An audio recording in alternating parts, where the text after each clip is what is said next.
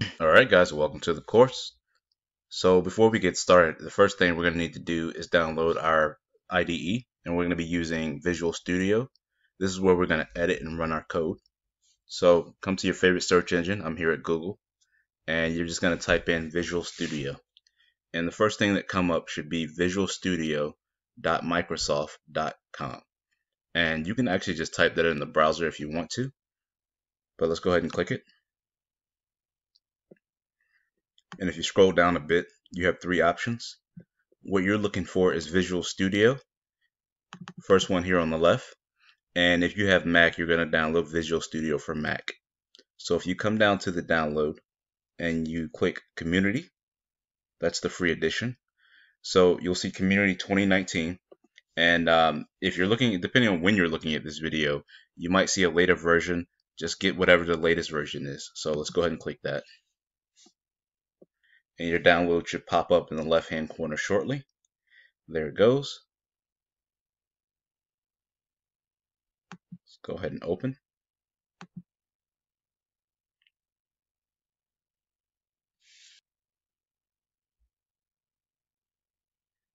Click Continue.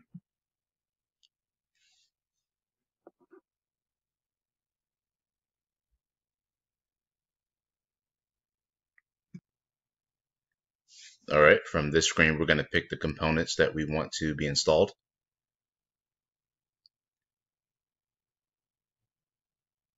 The first one is the .NET desktop. We're going to also use the data storage and processing. And from here, we're just going to click Install.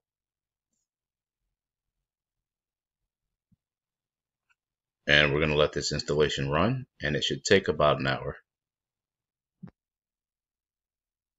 Alright guys, so now that the installation is done, it's been about an hour. We're going to go ahead and click Launch.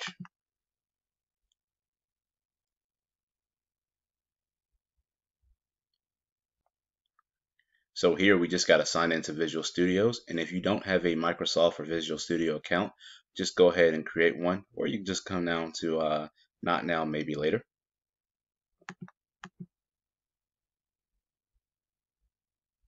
Alright, this brings us to the Visual Studio home screen. Now you guys might have gotten some other options that you're not seeing here. There might have been some options for like picking a mode. It might have said like dark mode, light mode, and that's kind of just the text. So it's not a big deal. Pick whatever you want there, and it can always be changed later. And I think that's a good stopping place in this video. In the next video, we'll go ahead and get started with your first app. See you there. All right, welcome back. So in this lesson, I'm going to get you guys a little more familiar with the .NET platform, and we're going to write our first app. So let's go ahead and get started. So here we are at the home screen of Visual Studios 2019. So what we're going to do is go down to the Create Project at the bottom right-hand corner. And what we're looking for is Console App. So we're going to type it in the search bar, Console.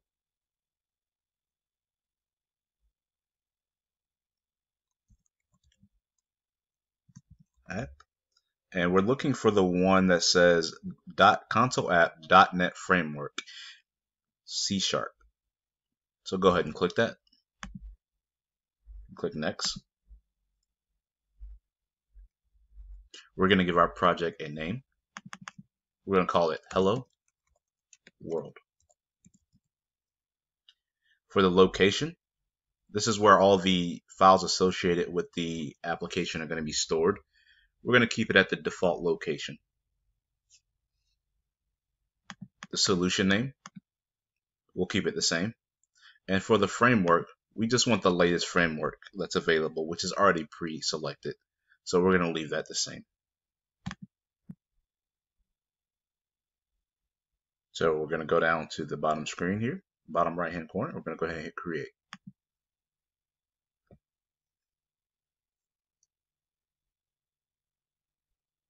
All right, here we are. So the first thing you'll notice is there's already some pre-written code or text on the console. It's about 16 lines. Let's start at the very top. At the very top, you'll see there's a using keyword followed by more text. What these are naming spaces. Now, depending on your version of Visual Studios, you might not see all of the naming spaces, or you might have more, you might have less. Um, Again, it just depends on your version. As you can see, they're grayed out. That's because we're currently not using them. And they can be thought of as pre-written code, pre-written applications, or pre-written code that makes our coding easier. We can call on these naming spaces to utilize their functions. So don't worry too much about that. We're going to get really deep into the course, and we'll talk about naming spaces a lot throughout the course.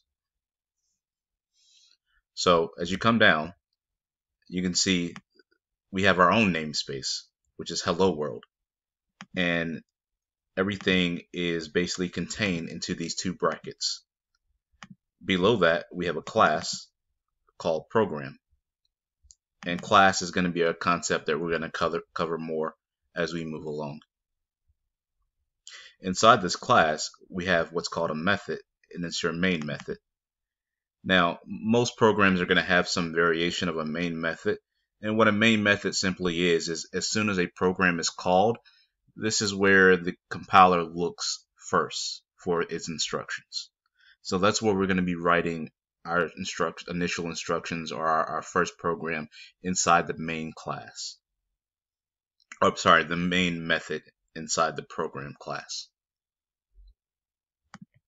So let's go ahead and get started. So first thing we're going to do, we're going to write console dot write line.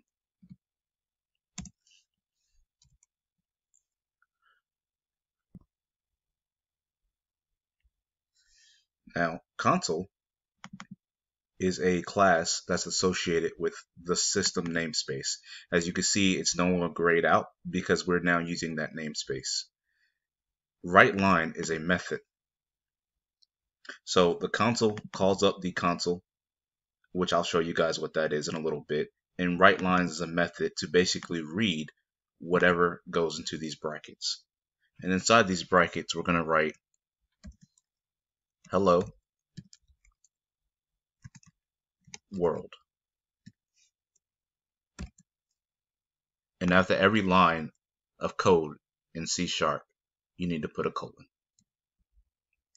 And what we're going to do next, well, first we're going to fix this hello world. Now we can run our application. So we're going to come up here up top where it says start, and we're going to click start to see what we got.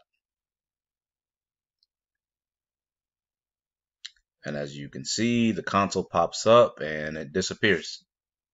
That's because we need to tell the application to wait for a response from the user before you close out the application, because the only instructions here are to just, hey, show this on the console and then close the application. So the way we can do that, we can say console dot read line.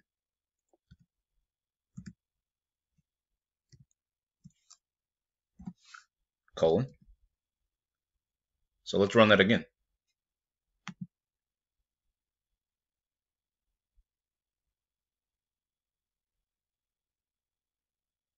You see, hello world, and it stays there, and when you hit the enter key, it goes away.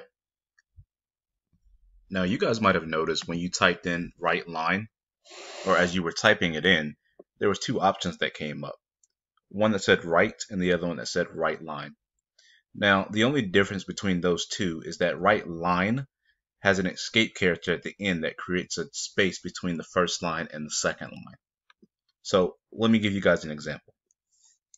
So let's just go down and write another line of text here for console, say console.write line, and we're going to say line 2.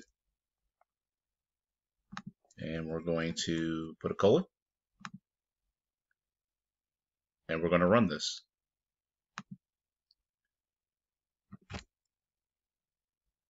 Pretty simple, right? Hello world.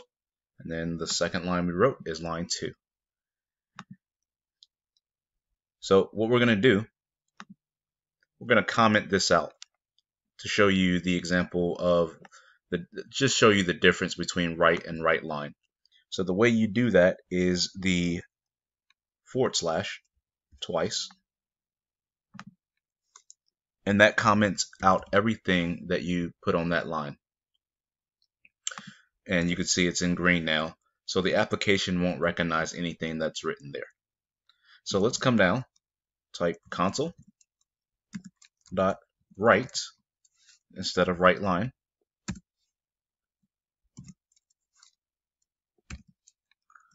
And we're going to call this line 1, colon, and then we're going to console dot write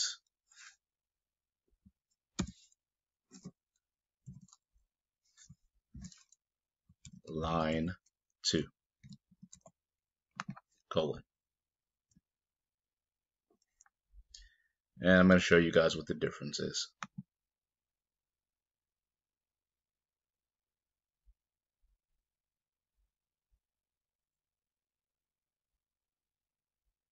As you can see, they're both on the same line now. And that escape character wasn't added to basically create that space. And we'll get more into escape characters as the course goes along. But just wanted to give you guys a quick preview because I know that's a common question as you're first learning. You're seeing these options that are similar and you're curious on what the difference is. I think that's a good place to stop. We learned a little bit about the console, what we could do, the naming spaces, and we wrote our first application. So I'll see you guys in the next lesson. Thank you. All right, welcome back. So in this video, we're going to get familiar with the user interface. So let's go ahead and get started. Let's start over here on the right in your Solution Explorer. And your Solution Explorer is going to contain all the files that are associated with your project. And as we go through the course, you guys will get familiar with some of these files and what they are. Right below that is your Properties window. So your Property windows is going to give you more information or context about a selected item. So as you can see, as we select items here, we're getting more information about those items. And certain items you're able to modify and change their properties.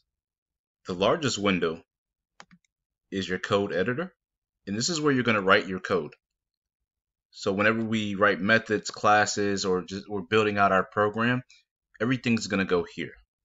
In our hello world, we use this section to write out our code to print something to the console, where we said console.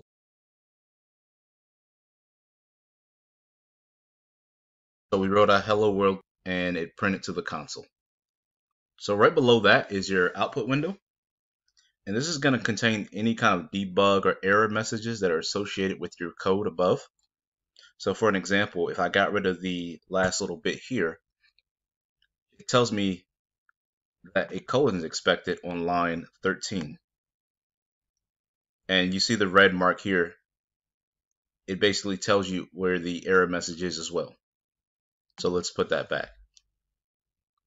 Let's look at some of the menus.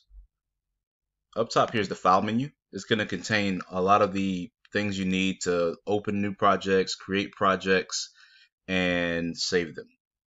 Next, the edit menu is going to contain things that will allow you to refactor and modify your code.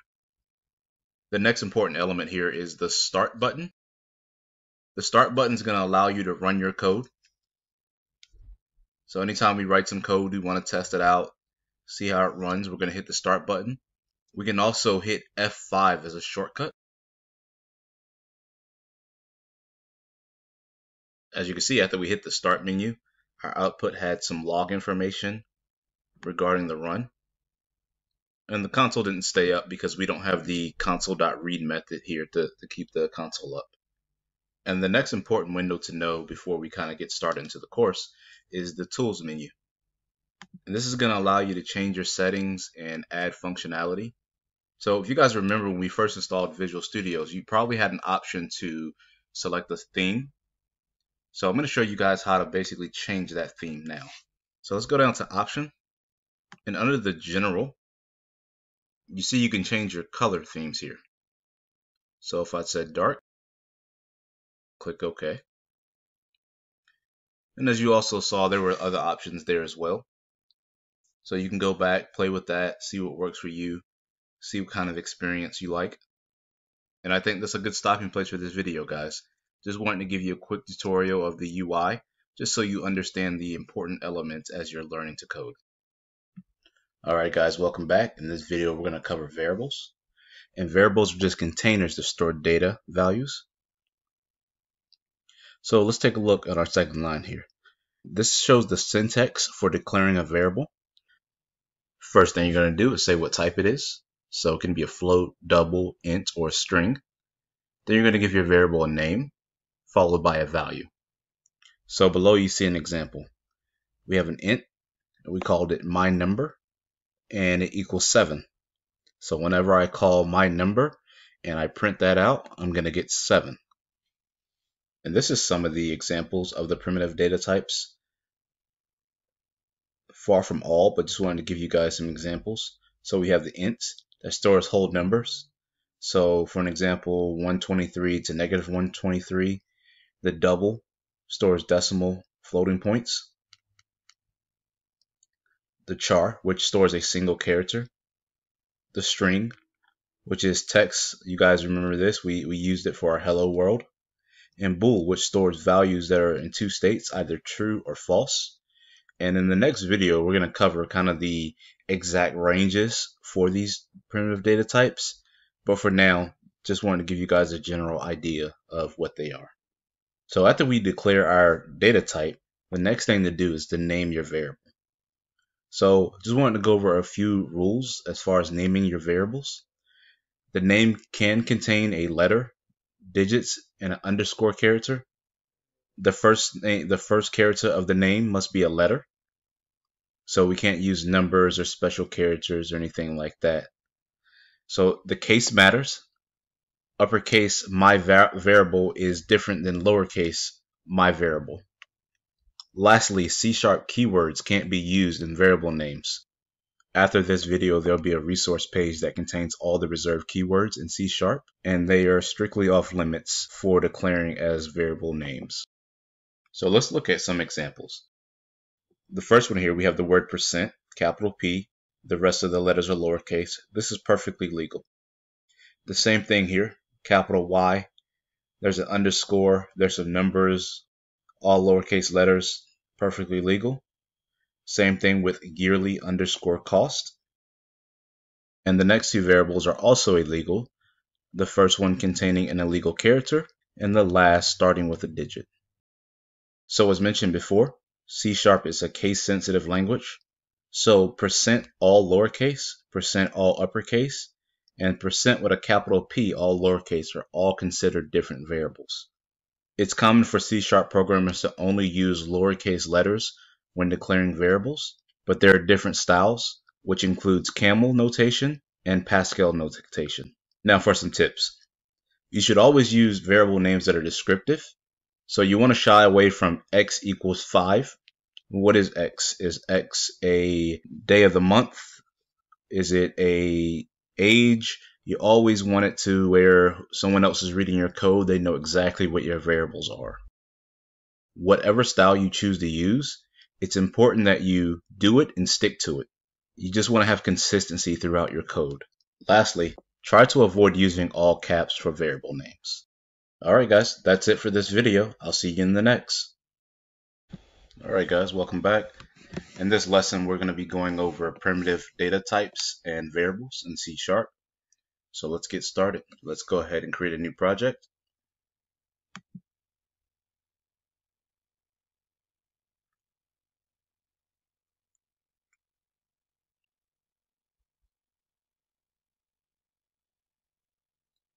We're going to bring up our console app. Next, we're going to call this data types. and we're going to create.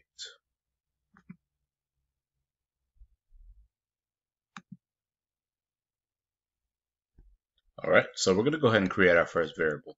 We're going to say int age equals 20. So what we're doing here is we're taking the value 20, we're assigning it to a variable named called age. Now you might notice a green underline under age. All that means is that the value is created and assigned, but it's never used. So let's go ahead and print that to the console. So we're going to write console.writeLine and age, no parentheses. And we want our console to stay up, so we're going to do console.read.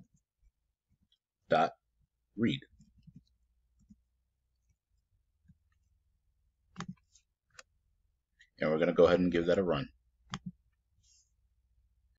And as you can see, our variable age is printed on the console, and it has the correct value that we assigned to it, 20. And there will be times when you need to reassign the value of a variable, and that can easily be done by just calling the variable and giving it its new value. So we can say age equals 30, and let's run that. And as expected, you can see age equals 30, the new value has been assigned. So pretty simple there. So far, we've only been dealing with one data type. We've been dealing with the int. But there are quite a few more in C#. For an example, we can do strings. String hello equals hello world. And notice how the strings are written in quotes. And there are also bools, which represent variables that are true or false. So bool, say we were going to check something, check equals true. And we're going to get more into that as we move along. So let's go ahead and print that out and just see what those look like. So we're going to go console, WriteLine,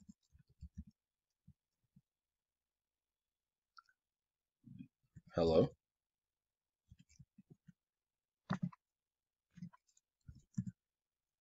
and we're going to do the same thing for our bool,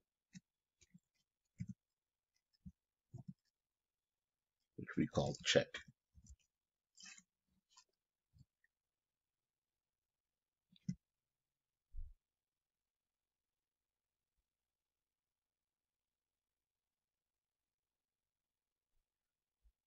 So that's the printout we expected. Our variable age 30, our string hello world, and our bool, which is true. Exit out of there.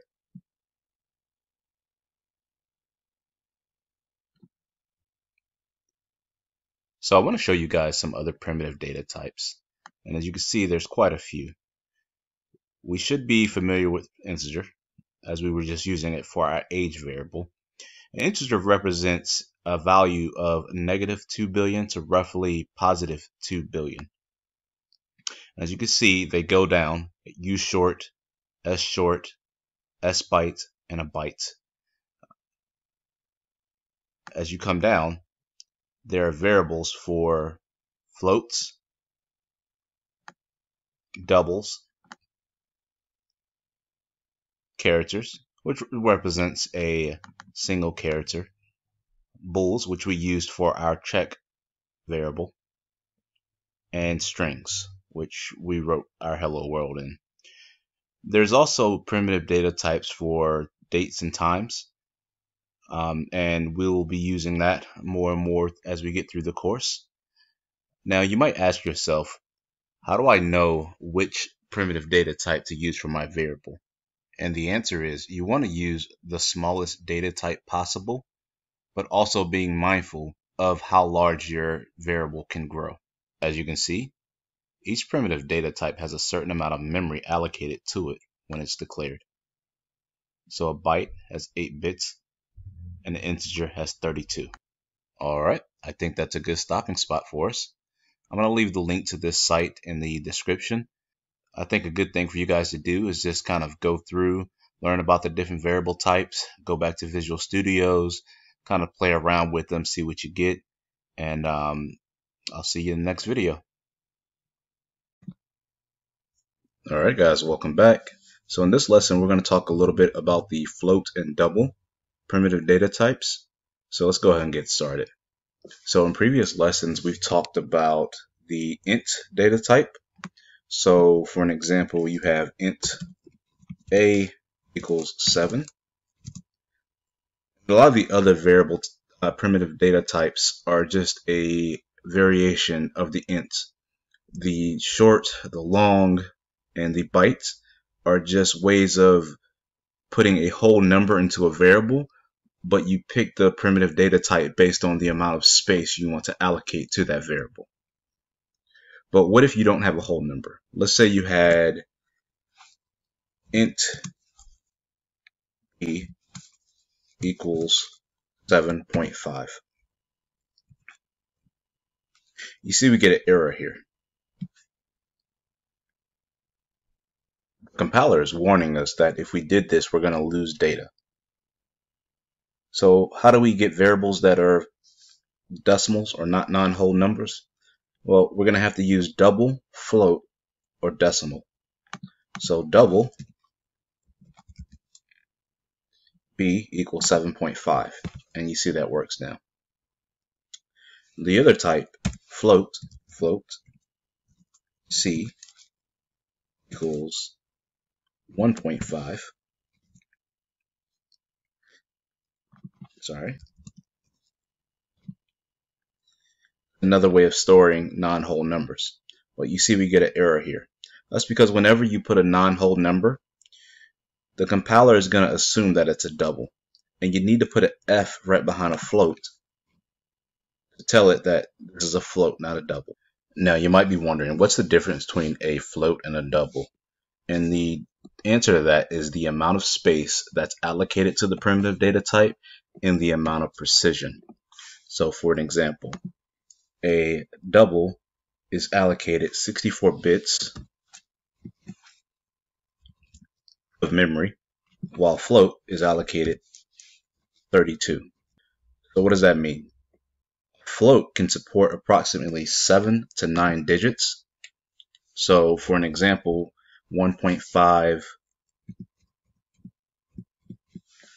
9 digits, and a double can support 15 to 17 digits. And instead of just typing that out, I'll just write a note here, 15, 17 digits, 6 to 9 digits. And with that, I want to show you guys an example of what can go wrong if you pick the wrong data type. So let's say we had another variable. It's an int, and we're going to call it d, and it's going to be equal to 0. So there's no issue there. 0, integer, it's a whole number. But let's say we wanted to reassign the value. So let's say d now equals a plus b. So that's 7 plus 7.5, which should get us 14.5. But you see we're getting an error.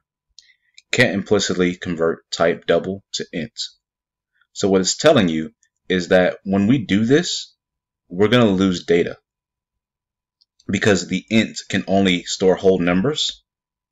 So it can only carry over the 14 and it would drop the decimal portion of it. Now, there's a way that we can force the compiler to recognize this, and I'll give you guys an example. So we can cast the results as an int, where 14.5 will now just be 14. and then we can cast it as a double. Sorry guys, I meant int. And let's print that out.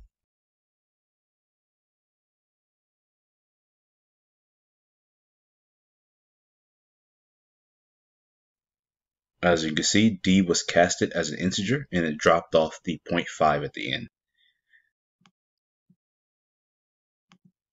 And the last thing is a primitive data type for non-whole numbers that I talked about in the beginning that we haven't covered yet, and that is the decimal.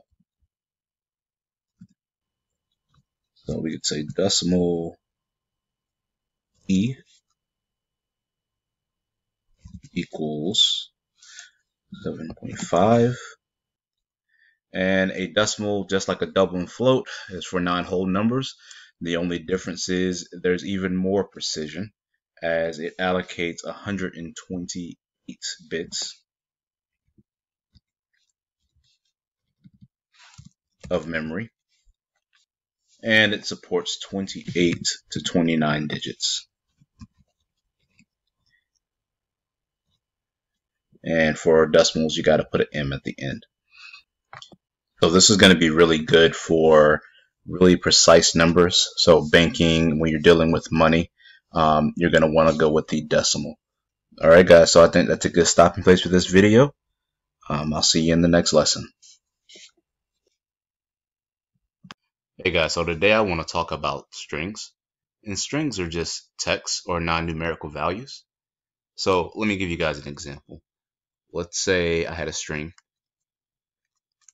and we wanted to call it name. And name's going to be equal to John. Let's print that out.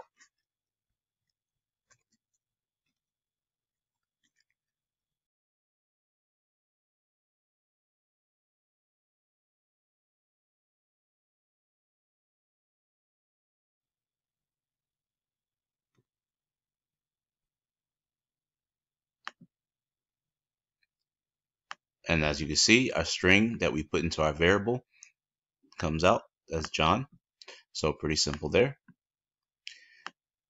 So C# also allows us to add strings together with something called concatenation.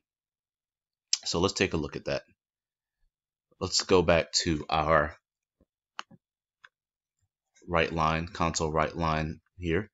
And let's say my name is, and we're going to use the plus sign to add this text to our string that's already defined. So let's see what that'll look like.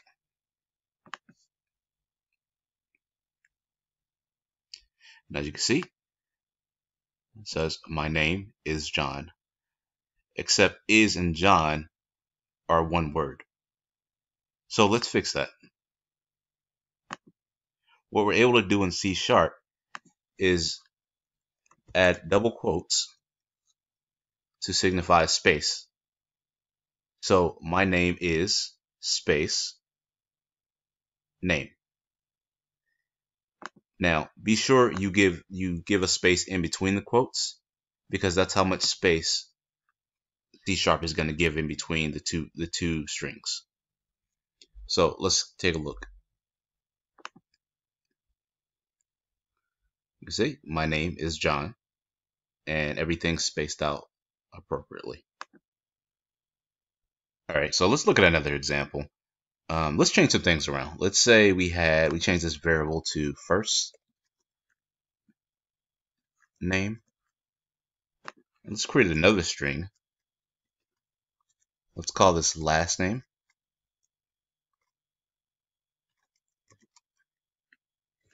Let's say Doe. And then another string. Let's call it full name. And what we're going to do is we're going to make full name equal to first name plus last name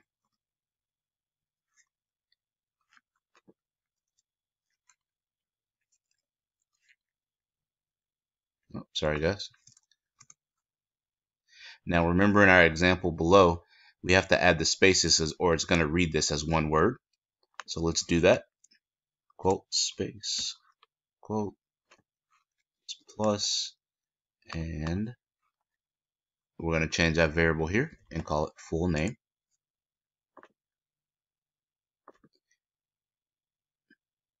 And now it displays the full name. My name is John Doe. So let's talk a little bit about the string class itself. So the string class is a part of the system naming space. And when you declared your string, you might have noticed that the namespace was no longer grayed out for system. So when you create a variable for string, you're creating an object of the string class. And that object has access to all the methods that are available through the string class. So let me show you guys an example. Let's take our first name. So first name, and as soon as you hit the dot, you get a lot of options that come up. So this first tab are the properties. So what you see here is length, and that tells you how many characters are in that variable. And the second tab over are your methods. These are ways that you can manipulate your string. So let's take a look at one. Let's say upper. So upper takes a string and makes all the characters in it uppercase. And what we can do is assign this to another string. So string upper equals first name to upper. So let's print that out.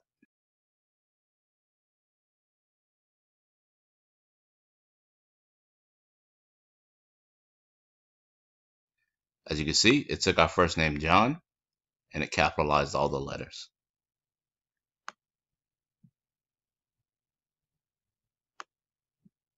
Let's take a look at one more. Let's do this with the last name. So last name, and there's one method that's called contains. It returns a bool of whether or not that variable contains a given text. So we can say contains Doe.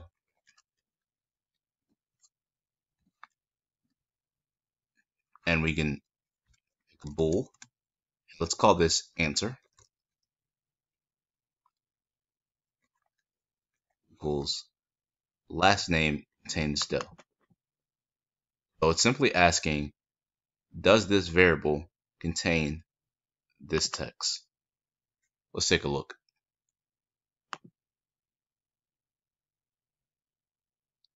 Oh, sorry, I forgot to add the printout. So let's do that.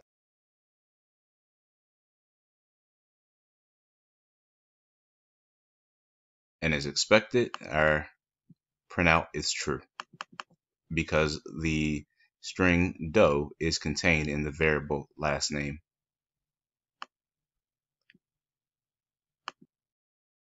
So next, why don't we do a challenge for you guys? Why don't you create a new variable and make it all uppercase and then use the lowercase method to basically make all the variables lowercase. All right, I hope you guys were able to do it. So let's just look at an example. So let's say string. Let's just call it text equals this, sorry, all uppercase. This is C#.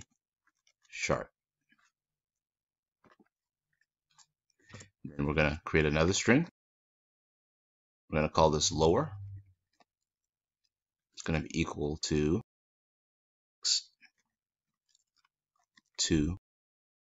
lower. And we're going to print that out.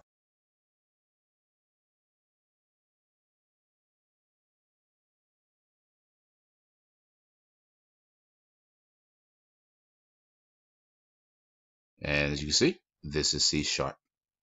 And that's what we expected. All right, think that's a good stopping spot.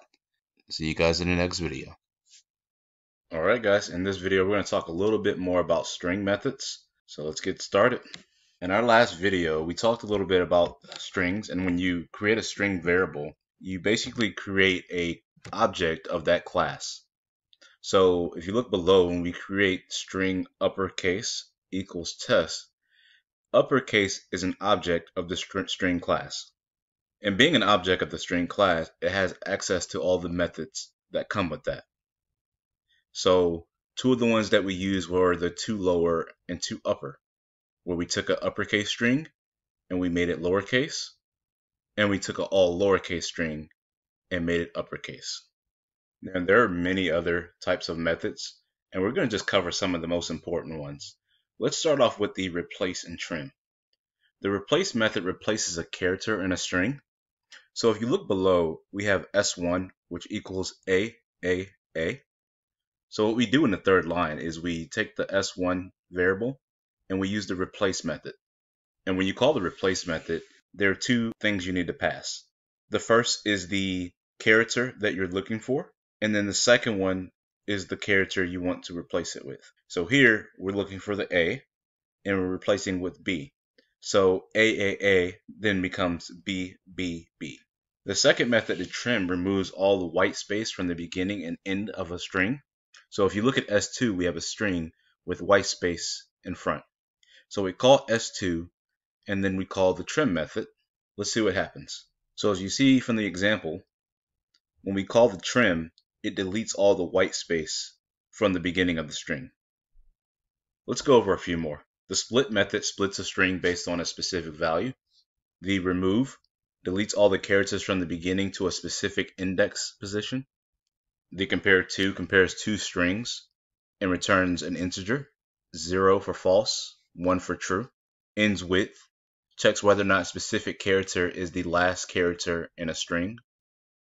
Equals, it returns a bool of true or false if a string is equal to another. All right, I just wanted to cover some of the more common string methods. You might see us use some of these as we move along in the course, but mainly I just wanted to give you guys an idea of what's possible with C#. I'll see you guys in the next video. All right, everyone, welcome back. So in this video, we're going to talk about casting, and let's get started. So casting is when you want to change the data type of a specific data from one type to another. So looking at our example below, you can see we have an integer that we declared called number, and it's equal to 42. And what we do is we create a float called number2, and we assign it the the value of number. So float number2 equals number.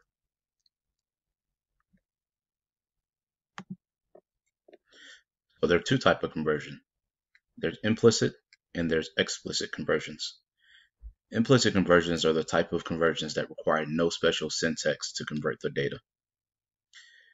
In these type of conversions, there's also no risk of data loss. So if you look at our example below, we have an integer that we named A, and it's equal to 7,897. We also declared a long B, and we made it equal to A. This works because the integer 7,897 fits comfortably into the range of a long. So there's absolutely no risk of data loss.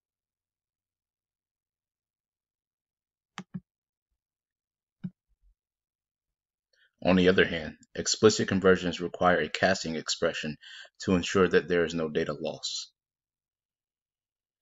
As you guys can see by the image below, we have a float A that equals 1968.7, and we try to cast it into an integer B, but we get an error. This is because integer only supports whole numbers.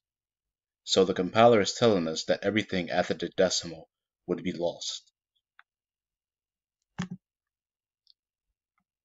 If for some reason we didn't care about the data being lost, or we wanted to show this variable as an integer, we would use a casting expression.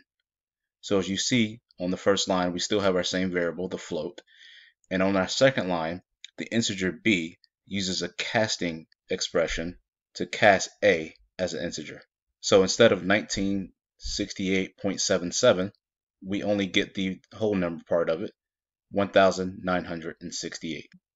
So as I stated before, explicit casting is used when you know the data type will be a certain type later, or you don't care if the data is lost.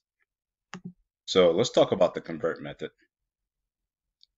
You can see we have a byte called number, and it equals 45. And on the next line, we cast that into an integer as int cast. And we've seen this before. This is an implicit conversion, as a byte fits comfortably into an int. On the third line, we have another integer as int convert, and we use the convert to method to basically do the same thing. We take the number, we put it into the method, and it converts the bytes into an integer, and we get the same results. Now, there's some important differences between the casting and the convert methods. When you use the casting method, especially with explicit casting, you're basically saying, I understand that there's going to be data loss, or there may be data loss, but I want to display this variable as this type. So let's look at an example. We have a double called real, and it equals 1.6, and we cast it into an integer in the next line. And when we cast that double into an integer, we're left with 1. Now, we do the same thing on the third line, but we use the convert to method.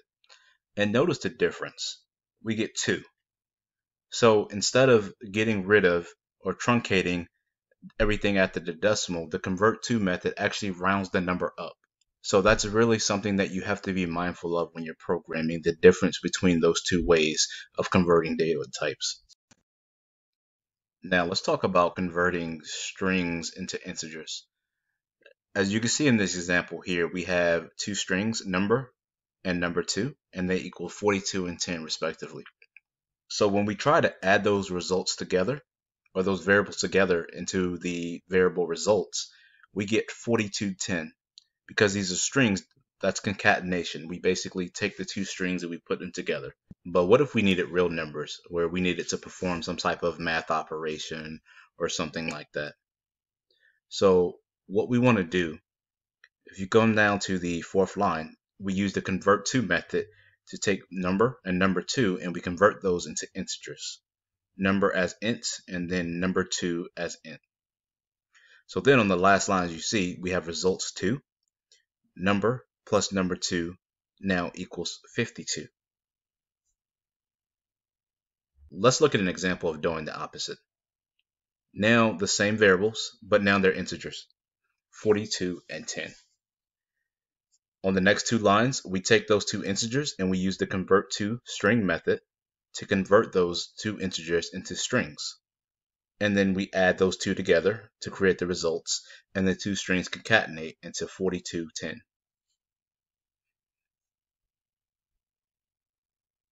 Now for a challenge. I want you guys to declare a string with the value of 5 and a float with the value of 235.96. Lastly, declare an integer that equals the sum of the first two variables. So 5 must be a string, 235.96 must be a float, and the results variable must be an integer. And of course, your program can have no errors. So go ahead and pause the video, give that a try, and I'll have the solution in the next video. Alright guys, welcome back.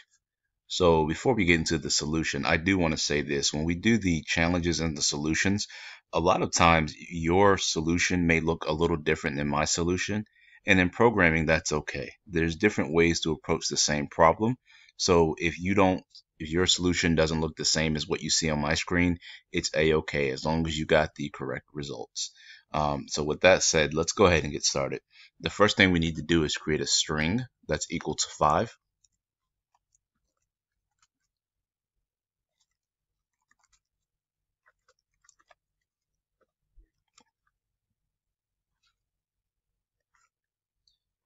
Next, we need to create a float.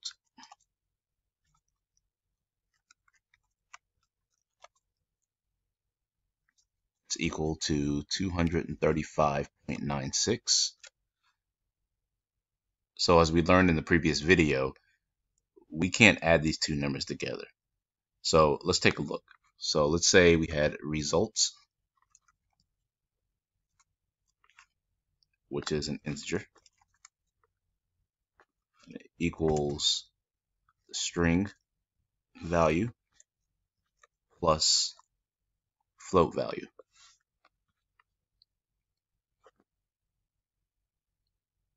And as you can see, we get an error. We can't add a float to a string and then try to put it into an integer. So we need to convert these variables before we can actually use them in results. So let's do that. Let's start up top where our string value is. So this needs to be an integer. And we're going to call this string value as int. And we're going to make this equal to convert to int32. And what we're going to put here is the value that we're converting, which is string value. So string value.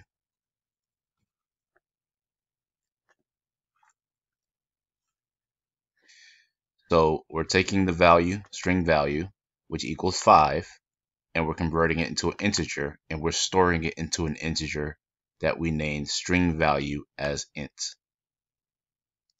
So fairly simple there. And we're going to do the same thing with the float. So we're going to create an int, and we're going to call this float value as int. And we're going to make this equal to convert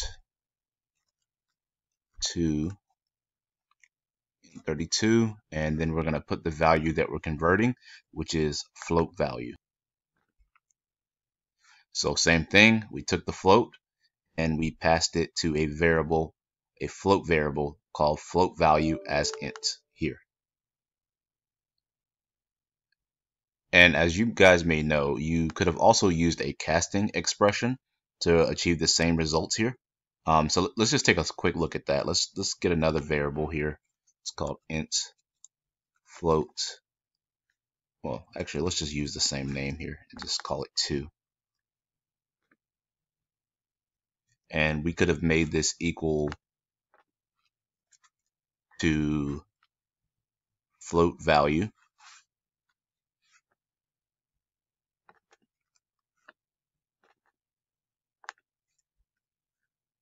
And we could have just cast it as an int.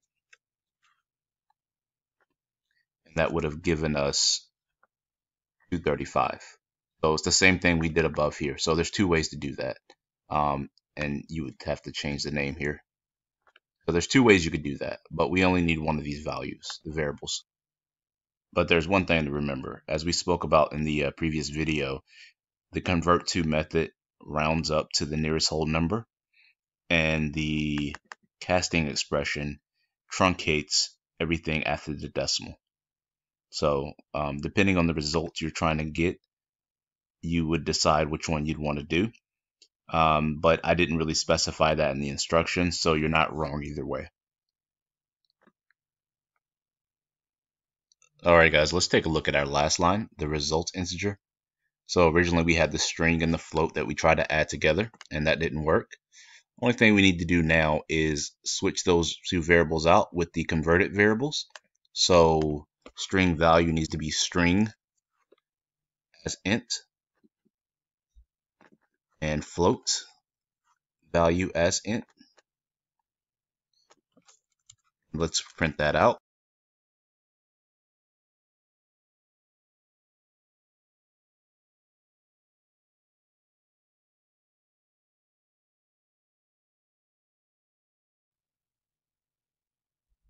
And as you guys can see, we get our expected results, 241.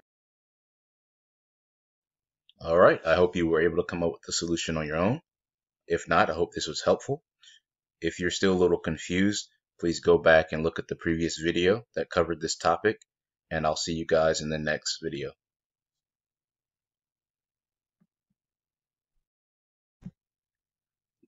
All right, welcome back. So in this video, we're going to talk about the console class. The console class represents the standard input and output and error streams for console applications. So we've seen this before. You can see the example below where we would write console.write and console.writeLine to print something to the console. And what we've also worked with is the reading streams, the read line, the read, and we haven't seen the read key yet, but these are all ways to read user input. So previously we've been using the read and read line to just keep the console up, to allow us to display what we're writing to the console without the application closing. But now we want to focus on using these methods to get some type of information from the user and then doing something with that information. Now, anytime you call one of these methods, the read key, or read line, this is what comes up, the blank console. And in previous videos, we would write something to the console with the console.write or the console.write line. But this is just going to be your standard console with nothing on it. And it's just waiting for the user to enter in some type of information. So let's talk about the read key method. So the read key returns one single character from the standard input stream or command line. So we've seen this before. When you're in an application, it says press Y to continue or select one, A, B, C. That's an example of that. So whenever you call the console.read key, it returns a value that's of the type console key info.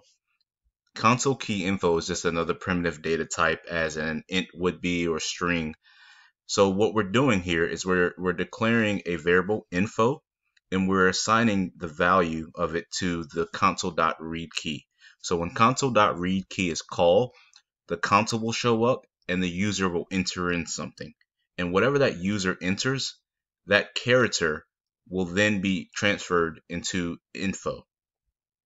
So if you look at the line below, we have a char A. And if you guys remember, the char represents a single character. And then what we're doing is we're taking that variable we created, info, and we're accessing the character that it was a part of the console key info. So we're going to access that character by going info.key char. Or to make that simpler, guys, all we're doing is getting the key that the user has entered and putting that into the info variable. And one of the properties, or I'm sorry, the methods that the console key info has is a key char method that gives you the character of whatever that variable equals. So we've seen this before where we did the string class, and the string class has certain methods that allows you to manipulate that variable or change that variable or do things to that variable.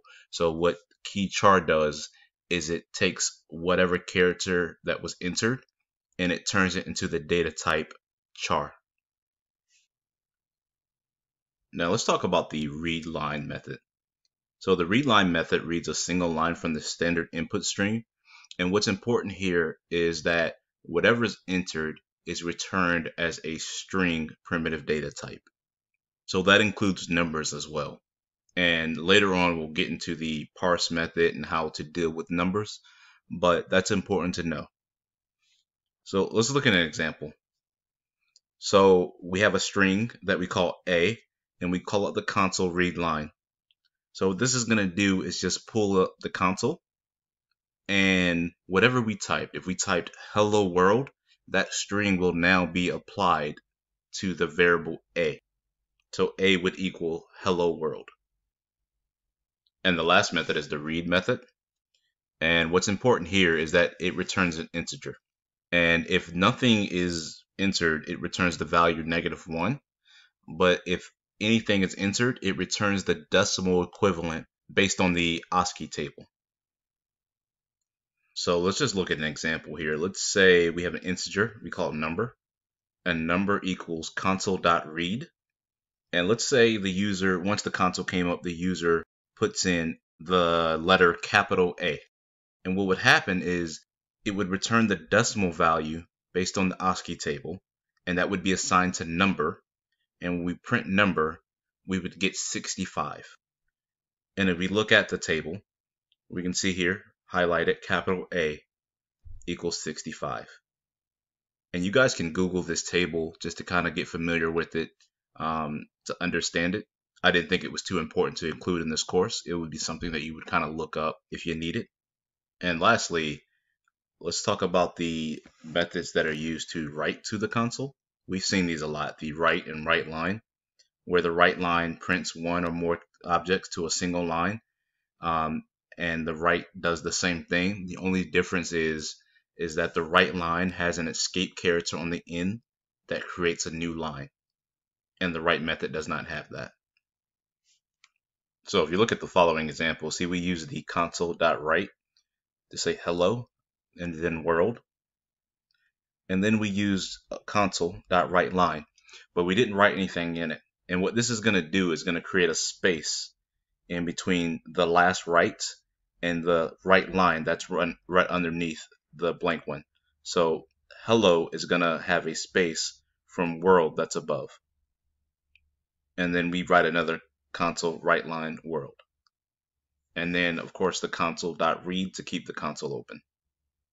Let's see what that's going to look like. As you can see, the hello world is all on one line because we use the console.write. And then below is hello. And if we didn't put in that blank console write line, what would have happened is the hello that's on the second line would have been right after world. So it would have said hello world hello. And then down the last line, because we use console.write line, world is on its another line as well for the third line. Alright guys, I think that's a good stopping place for this video. I'll see you in the next video. Alright, welcome back. So in this video, I want to talk a little bit about the parse method. So in the past, we've seen the convert to int method, where we took a string and we converted it to an int. So for an example, we had a string that we called age, and age equals 30. And we came down and made an int and call that age int. We can use the convert to method and pass age, and now that's an integer. Now let's go back to the first line here. Let's say instead of assigning 30 to age, we would ask the user what the age is. So we say console.read line. Now the console will appear, and let's say we're going to write here console.write line, and we're going to write a string, my age is, and then we're going to add age, and we want to keep our console up, so we're going to do console read. Now let's take a look. Alright, so we're going to go ahead and enter our age. Let's say 30. And you see we get our expected results. My age is 30. So as you can see, the convert to works perfectly for that. But one thing about convert to, if the value is null, it won't throw an error. And sometimes in your program, you want to know if a value is null or not before you try to do some kind of operation on it and break your application. So for that, we're going to use the parse statement when dealing with user input. So let's just rewrite this here. We're going to say int age int equals 32.parse. We're going to pass age.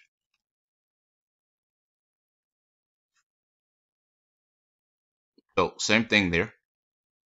And let's just go ahead and just write up here console.write line, how old are you? So let's run that again. All right, so we have our prompt, how old are you? And we enter the age. And there it is, my age is 32. And we could add a space there just to kind of make that look a little cleaner. So remember, you add the two quotes, add a space in between two concatenated strings. All right, so there's one thing to consider. So we ask the user for their age and they punch in the number, and we take the number and we parse it. But what if they don't enter in a number? What happens? So let's take a look. All right, so let's say the user gets this prompt, and instead of putting in a number like we expect them to, they put in a letter. So let's just say K. And let's hit enter. See, we get an error. Input string was not in the correct format. That's because you can't parse a letter into a number. So when a user puts this in, it crashes your program. So what can we do to avoid this? So let's stop the program. This is where the try parse method comes in. So this is what we're going to do. We're going to comment this out. And we're just going to use the same variable name, but we're just going to declare the variable age int. We're not going to define it yet. All right, so now we're going to say int 32.try parse. And so it's a little bit different than the parse method. You're going to put in your string value, age, right above here, because we're collecting the age, comma, out. And then you're going to put, if this is successfully parsed, what variable is the value going into? And that's going to be age int. So out age int.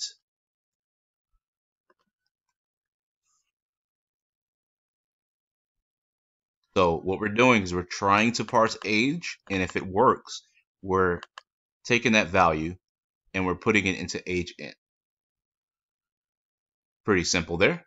So let's go ahead and run this and see what we get.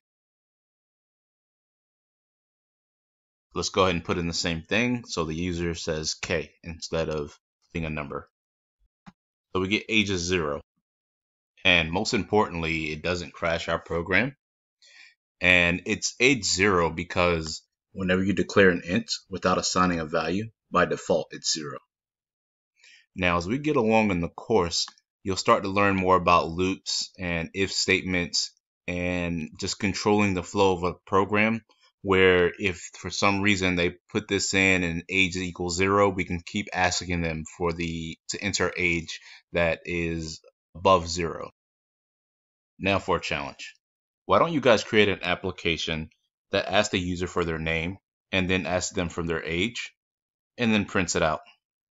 All right, hope you guys were able to do that. So let's take a look. So first thing I want to do is just comment out all of the code here. We're not going to need it. You can do this really quickly just by going here to the right hand corner and clicking the comment out selected lines. So we did that. So let's go down here and create our variables. So we need a string name. We need a string age. And we need an int. Let's call this age int.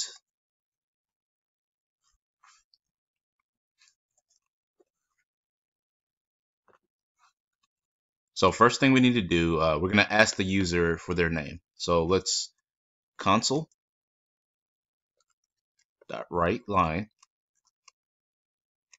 What is your name?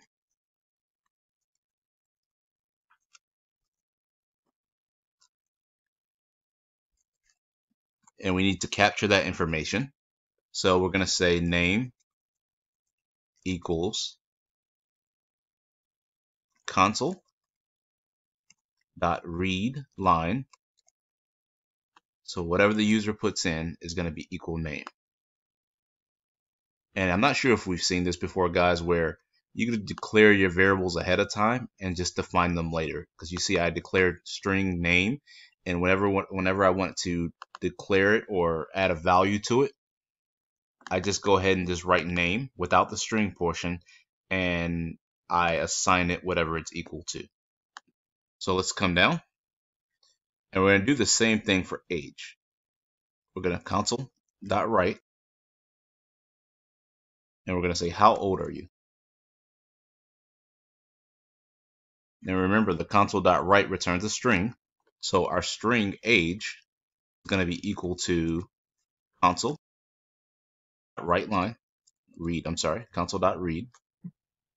So pretty straightforward.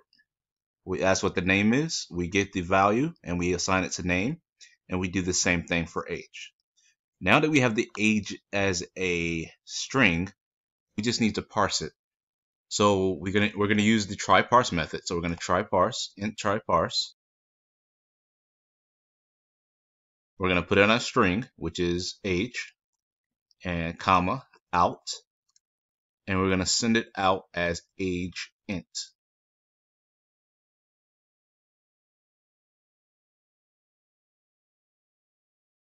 Now, only thing left to do is print that out. So let's do that. Console.write line, and we're gonna say my name is, and we're gonna put name, and we're gonna do another line, console. We're gonna say my age is, age as int. And we want to keep the console up, so console.read. So pretty simple there, guys. Now, remember what I said in previous challenges. Your code might not look like this, and that's okay. There's more than one way to solve this problem. Let's take a look. All right, so here's our prompt. What is your name? And I'm going to enter my name, Eric. And it says, how old are you? And I'm going to enter my age. And we get our results. My name is Eric. My age is 33. All right, guys, I hope you were able to do that. I think this is a good stopping point, and I'll see you guys in the next video. All right, guys, welcome back. So in this video, we're going to talk about operators. So operators are just symbols that tell the compiler to perform a math or logical operation. So let's take a look at some of these. Let's start with arithmetic operators. The first one here, A plus B. Well, before we get into that, as you can see above, we declared two variables, A and B.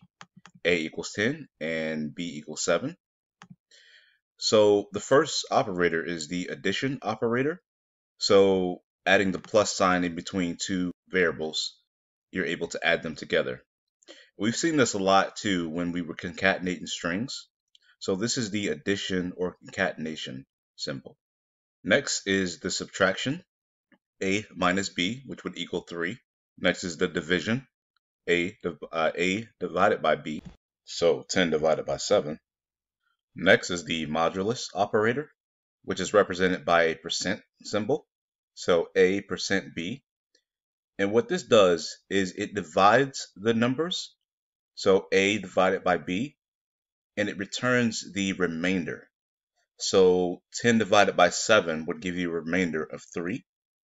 So that would be the result of A modulus B. Next is the increment symbol, represented by two plus signs. So as you can see, we have A, which equals 10, and we add the increment symbol. And what it's going to do is add 1 to whatever the value of A is. But there's something to remember here. There's an important fact to remember when dealing with this. The increment symbols can be added before or after the variable. So if you look at our first example, A, then followed by the increment symbol, it still equals 10. That's because the increment didn't happen till after the variable was called. But in our next one, we put it before, now it equals 11. And you might be wondering, why would I ever put it after if it didn't change? And this is something we're going to look more into, and it's going to make a lot more sense once we get into loops, why you would ever put the increment after and not before, or just understanding the different situations where you would want to use one or the other. The next two are the decrement operators, which do the exact opposite of the operators discussed above. They decrement the variable by 1. Next, let's talk about the rational operators.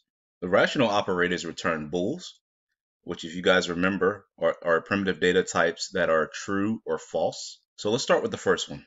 You can see we have A double equal signs B, and this is different from the single equal sign. With the single equal sign, you're assigning a value to a variable. So if I said A equals B, then A now would equal 7 because B equals 7. But with the double equals, it's asking a question, as all of these rational operators are. You should think of them as questions. It's saying, is A equal to B? Is what's on the left equal to what's on the right? And that would return false. Next, we see A, an exclamation mark, and equals B. And anytime you see that exclamation symbol, it means not. So it's asking, is A not equal to B? And that's true. A is not equal to B. Next is the greater than, and below that is the less than symbol. Is A greater than B? Is A less than B? And then, as you can see below that, the last two are the greater than or equal to, and the less than or equal to. Is A greater than or equal to B? Or is A less than or equal to B? And to kind of check your understanding, you guys can pause the video right quick before I kind of give the answers to what those would be. All right, hope you guys were able to figure that out. So the first one is A greater than B.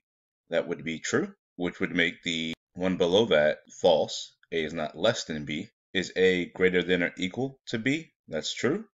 And is A less than or equal to B? False. Let's move on to the logical operators. So for the logical operators, we have the AND symbol, the OR symbol, and you can achieve this, the OR symbol, the two lines here, by hitting the backslash while holding the shift button. So just hold shift, hit backslash twice. And then the not symbol, which we saw this before in the not equal, but I'm going to show you a different way of how to use that. Now these symbols are going to come into use when we get into our sections about controlling the flow of a program, if statements and the loops. But just as a preview, the way one of these statements would work, as you see below, I have an if statement. And don't worry about it. We're gonna have a whole section on if statements. But just for the sake of example, an if statement basically says, if something is true, then perform this line of code. So as you can see, that's what we have here. So we have if A equals B and B is greater than 20, then perform this line of code. So relatively simple. The AND symbol checks both, and if they're true, it performs the code. The OR statement checks both, but only one has to be true. Below that is how to use the not symbol. It basically reverses the logic of whatever you're dealing with. So is A less than B? The answer is false. But when you add the not operator, that reverses the logic. So now it becomes true. And we can just go ahead and run this, see what we get. All right, so as you can see, our results from our math operators. Then make note here of when we use the modulus operator, where it prints the remainder. So 10 divided by 7 has a remainder of 3. And then below that are the increments, and then the answers to the logical operators. All right, guys. So I think that's a good stopping place. See you in the next video. All right, guys. So in this video, we're going to talk about methods. And methods are just a group of statements that perform a task. So every program has a method. If you recall, every time we've opened a new application or you start a new file, you'll have a static void main method. This is the main method that every C# program has, that as soon as you run an application, the compiler looks for this main method and starts to run the code within it. What we're going to learn to do is create our own methods. This will allow us to save time by being able to call these methods to perform specific tasks, and it'll make our code a lot cleaner. So let's look at some of the elements that make up a method definition. So one of the first things is the access modifier, the return type, the name of the method, and a parameter list. That's how you define a method. And we're going to go over each one of these and give examples. But once your method's been defined, you then write the body, the code that needs to be executed every time you call this method. So let's take a look at a few of these elements. The access modifier determines the visibility of a variable or method from another class. We're going to talk about that more as we get into the classes and object-oriented programming. But for now, all of our methods are going to be public. Next is the return type. Some of the methods you create will have to return values. And the return type is where you specify what type of information it is. Is it a string? Is it an int? Is it a double? So that's what a return type is. The method name. The method name is going to be your unique identifier. It's going to be case sensitive. And anytime you want to call on this method to perform a task, you're going to have to call it by that name. The parameter list. The parameter list is used to pass and receive information from a method. And I think this is one of the things that are better seen than explained. So we're going to have examples coming up. And the method body is going to be the instructions or the code needed to perform a task. So let's look at our first example, void methods. So as you can see, we have our main method. But below that, after the brackets, we declare our own method, public. And we have to use the static keyword because our main method is static. So public is our access modifier. And then our return type is void. We're not returning anything from this method. So we're going to say void. And we're going to give it a name. The name of our method is going to be say hi. And now that we've defined our method, the last thing we need to do is give the method the instructions that we want it to carry out every time we call it. So in this case, we're writing to the console hi from a method. Now to make a method work, only thing you have to do now is call it from the main method. So if you look above, we call say hi from the main method. So when the program executes, it sees the method call and it will print hi from a method to the console. So now let's look at methods that have return types. So let's first look at the method that we declared, say hi. And you can see now instead of void, we have string. That's because we're going to return a string. And we've also made some changes to the body. We declared a string called hello. And hello equals hi from a method. Then we use the return keyword to return that variable. Now let's look at our main. In our main, we have a string called hello main. And hello main equals say hi. So when say hi is called, it declares the string, hello, defines it, hi from a method, then returns that defined variable to the main. So string hello main equals whatever is returned from the say hi method call, which is hi from a method. And in the next line, we use the console.write to print hello main to the console. Now let's look at methods that take on parameters. Let's look at the method we declared, add4. So it's a public static int, so it returns an int, and the name is add4. And it has a parameter. In the parameters, we define what type of variable it's going to take on. So we want to pass an int to this method. And for the parameter name, it can literally be anything. I mean, anything within reason that makes sense to what you're trying to do. So now let's look at the first line of the method. We declare an int, and we call it value. And value is going to be equal to my number plus 4. My number is what you call the parameter in your parameter list. So when we get a parameter, we're going to call it my number, and we're going to add 4 to it. And we're going to assign it to the variable value. And we're going to take value and we're going to return it back to the main. So now let's look at the main. In the main, we declared int number 4. And in the next line, we declare an int new number. And new number is going to be equal to the method add4. Because we define this method with a parameter, you have to pass a parameter whenever you call the method, or you're going to get an error. Now notice that the variable that we pass doesn't have to match the variable that we gave in the parameter list. The parameter list has my number, and the variable that we pass is just number. Whenever you pass anything to a method, whatever you pass then becomes referenced as whatever is in that parameter list. So the value of number is now going to be my number. So if my number equals 4, when we pass it to the add 4 method, it takes the number 4, it adds 4 more to it, and gives that number to value, which is 8. And then value is returned to the main method and assigned to new number. So new number equals whatever is returned from add 4 with the parameter number. And in the next line, we just print those results. All right, so we're going to wrap that up. And the next few lessons, we're going to give some more examples of methods and just get a little more practice.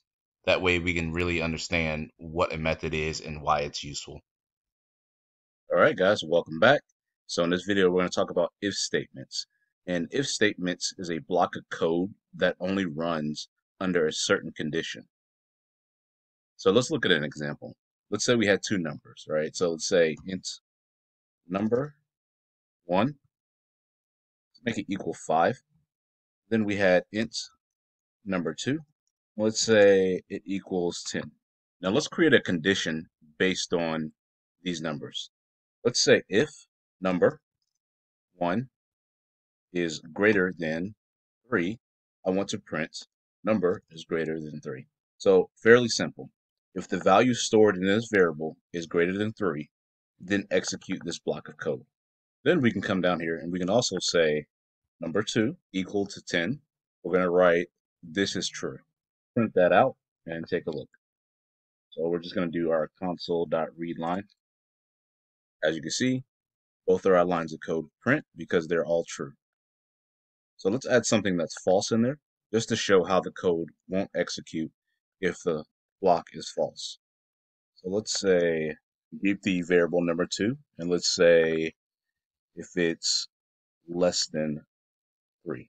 Or we can compare it to number 1 if it's less than number 1. Print that.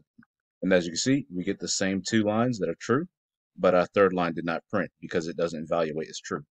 This is because number 2 equals 10, and it's not less than number 1, which equals 5. Now, what's important to remember, anything that's written outside of the if statement will execute automatically. So as I'm running through my program, the compiler would check all of my if statements, whether they evaluated true or not. It'll go to the code that's underneath and run it. So for an example, this runs no matter. So pretty simple there. So next, we're going to create a small application that utilizes this concept. So what we're going to do is comment out all the code here. And let's say we made a application that told a student whether or not their grade was passing or failing. So first thing we're going to need is a grade. So we're going to call it int. We're going to give grade a value of 80. And next, we're going to create a function. We're going to call it pass or fail. And it's going to accept an int. And we're going to create an if statement. We're going to say if grade greater than 70. We're going to say pass or student pass. And we're going to put another if statement. If grade is less than 70, I'm going to say student did not pass.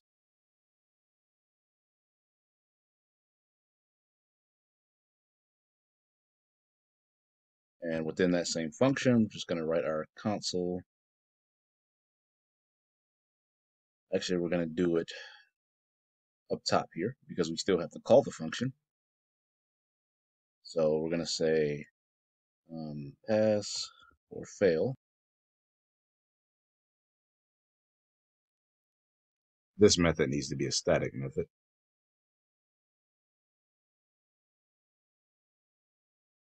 So let's run it. And because the grade is above 70, the student passed. And if we were to make another int grade 2, let's say they didn't do too well on their second grade. and they got a 50. And we called as grade 2. Running that again, we have student passed, student did not pass. All right.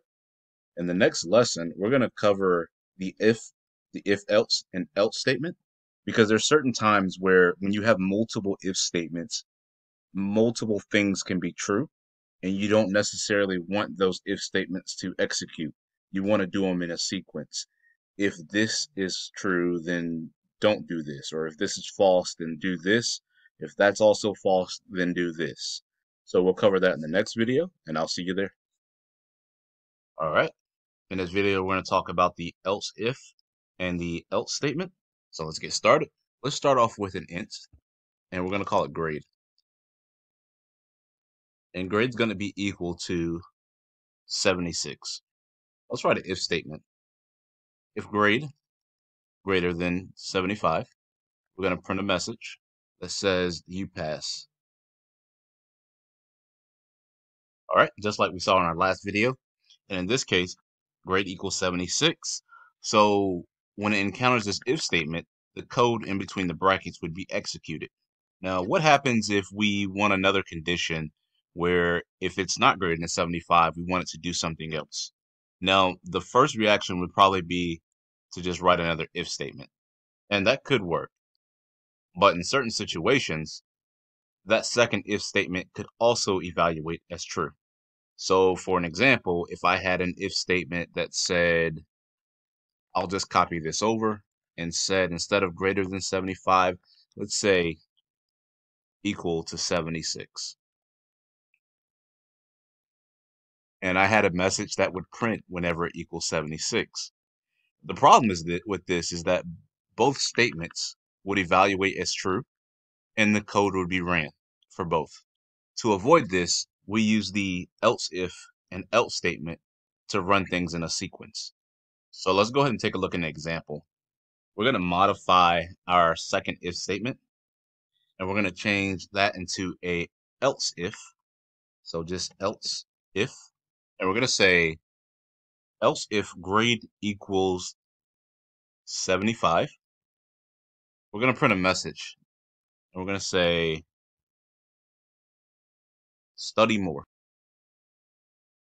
So to review that, if the grade is greater than 75, then we get the message you passed. Else, if the grade is equal to 75, we're going to get the message study more. Lastly, we're going to talk about the else statement. And the else statement is a block of code that executes only if the if and the else if statements above it evaluate as false. And you don't necessarily have to have the if or the else if. You could have an if and an else statement. Just want to clear that up. But let's go ahead and take a look at that. So we're going to say else, and we're just going to put our brackets. And the code that we want to run is we're going to just write you didn't pass. So there it is. We have our if, else if, and our else statement. If the grade is greater than 75, we're going to print you pass. If it's equal to 75, we're going to say study more because you almost failed. And if it's below, or I'm sorry, if none of those evaluate as true, we're just going to go ahead and print what's in the else block, which is by process of elimination, you didn't pass. Next, I want to show you guys an embedded if statement. So first thing we're going to do, we're going to comment this out. We don't need this. We're going to keep the int grade variable and comment out the rest. And then we're going to have a string. We're going to call it message. We're not going to assign it yet. We'll do that in the code. Create a little space. And what we're going to say is if grade is greater than 75, and we're going to have our block here. And what do we want to do if grade is greater than 75? We want to find out exactly what the number is and assign it a letter grade. So if grade is greater than 75, we're going to create another if statement within this if statement and say if grade greater than 93. And what we're going to do is we're going to take the variable message, and it's going to be equal to the letter grade A. And actually, instead of making this a string, we could have easily just have made this a char. Then we're going to say else if the grade is greater than 85. And we're going to use the and. So we're going to say and grade is less than 93. We're going to run the block of code here. And the reason we're getting this, we need to do single quotes. So else if the grade is greater than 85 and the grade is less than 93, meaning it falls in between the number 85 and 93, the message will be B. And we're going to do another else if. So then we're going to say else if grade is greater than 77 and the grade is less than 85, we're going to say message equals C. Lastly, we're going to come in with a else. And in the else statement, we're going to say, actually, we're just going to do a console.write.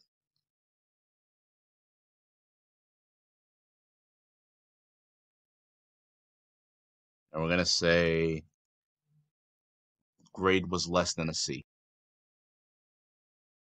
Now let's recap before we move on. So we have our int grade, which equals 76. And then we have a char message that we have not defined. And what we do is we have an if statement that if the grade is greater than 75, it's going to enter this block of code of these embedded if statements, because these if statements are embedded into this parent if statement. So the grade is greater than 75, then it comes down. If the grade is greater than 93, the message will be an A.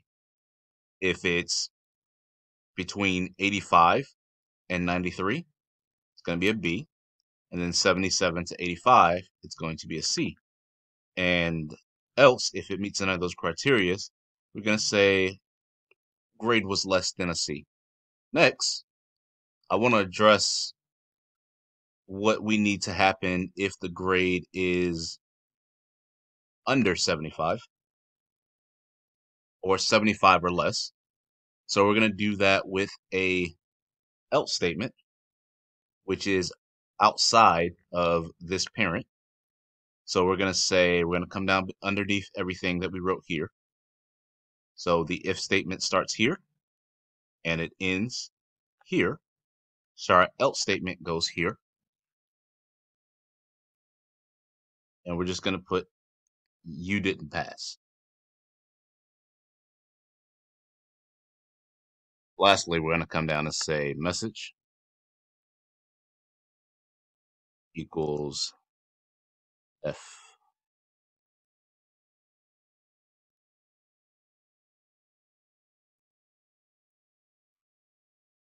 So one last recap, just to make sure you really got that.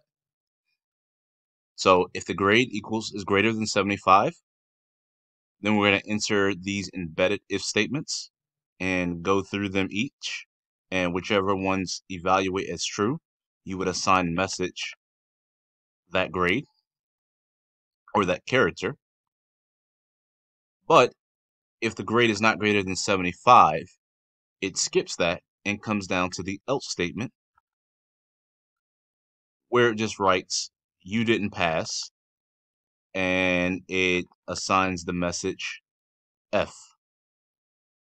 If we wanted to, we could have came in here, every block of code, we could have did a console.write line and wrote the message and said grade equals A, grade equals B.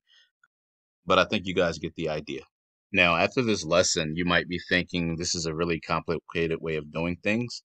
and you're correct. In the next lesson, I'm going to show you guys the switch statement, and I'll show you how to handle this a lot cleaner. So this is going to be a good stopping place for us, and I'll see you guys in the next video.